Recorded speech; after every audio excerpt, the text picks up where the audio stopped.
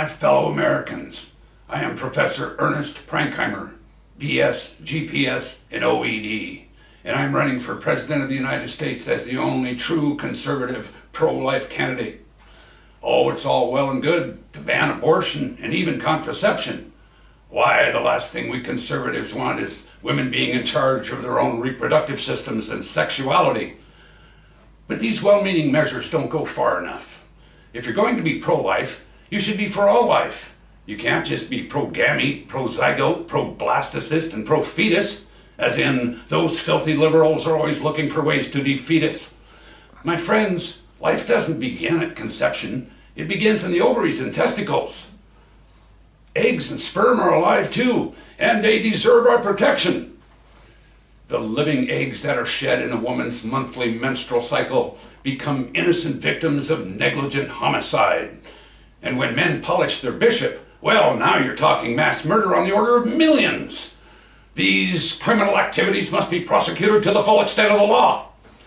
And to ensure this will happen, as your president, I will order the installation of masturbation ovulation monitors, or MOMs, to be placed in every living room, bedroom, and bathroom of all Americans.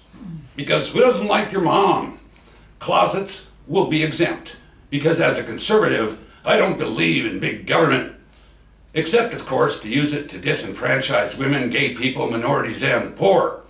Furthermore, any and all other activities leading to the innocent loss of life must be abolished. The brutal harvesting of food crops, the butchery of animals for meat, mowing the lawn, trimming trees and shrubberies, haircuts, and the indiscriminate clipping of finger and toenails containing live cells. I think some of you pro-life people out there are a little bit confused. You say you're against abortion, and then at the very same time you're also against the most effective way of preventing unwanted pregnancies that lead to abortion, contraception. Makes you look like a bunch of damn fools. And you can't call yourself pro-life unless you're also anti-war. Oh, ye hypocrites, knuckle draggers, booger pickers, uncircumcised Philistines. My fellow Americans, we must rise up and take this country back. Why, even as I'm speaking to you now, heterosexuals are teaching your children in the schools. Heterosexuals! It's an outrage. And that's why you should vote for me, the only true conservative candidate, more conservative than Newt Gingrich, a tactician, or Mitt Romney, a patrician, or Dr. Ron Paul, a physician, or even Rick, don't bogart that fetus, Santorum, with his missionary position. And furthermore, Rick, get off that dog. Mitt, put him in a carrier and strap him on top of your car. No, Mitt, not the dog, Santorum. And get him to an exorcist.